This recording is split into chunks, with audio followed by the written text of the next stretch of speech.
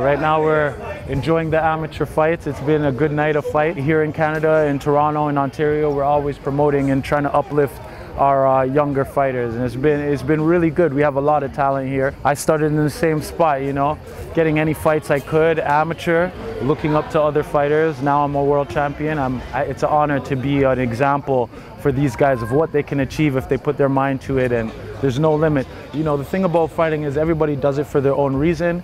For me, I was a fighter. Once I started it, I really loved it, so I wanted to be great at it.